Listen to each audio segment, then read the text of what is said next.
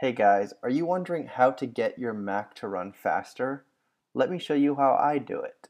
First, I go to the following website. It's duplicatefilesoftware.com. Now when I get to duplicatefilesoftware.com, there's all types of information for making your Mac faster.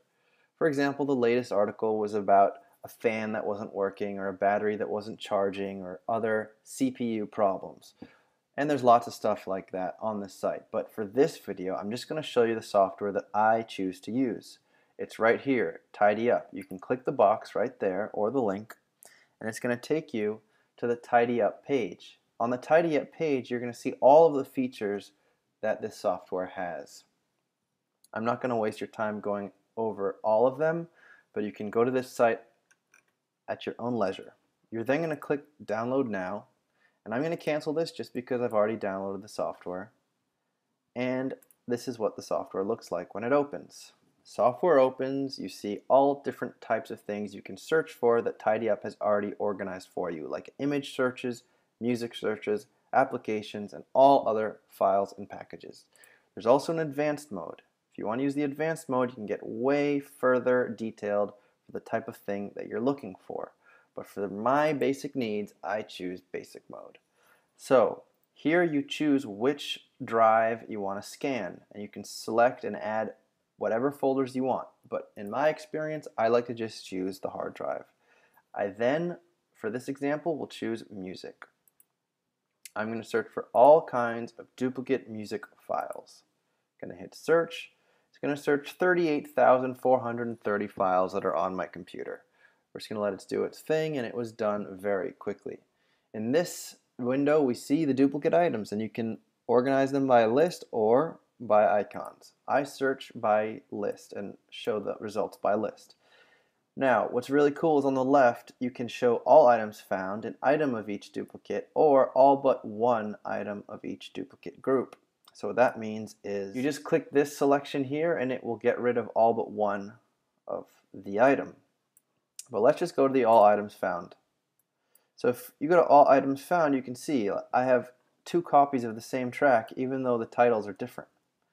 And I also can see where each item is being kept. So one was in a general file and one is in a file that is specific. Another cool thing is that you can hit play here and then you can preview what the sound is. For our purposes, what I'm going to do is I'm going to look at all these items really quickly, or just a few of them, and what I'm going to do is a really cool little trick. So let's say I have these two copies, right? One is in this folder and the other one is in this folder called Downloaded Tunes. What you can do is select the file that's in the folder that you want to get rid of. So let's say we want to get rid of all the duplicates that are in this general Downloaded Tunes folder. I'm going to right click it, and then I'm going to say new basket with the selections parent folder. What that's going to do is it's going to take all the MP3s that are in that folder that are duplicates, and it's going to organize them and put them in here for me. So I'm going to select all, and there it is, 646.75 megabytes of space that I'm using with duplicate music files. So obviously we don't need that.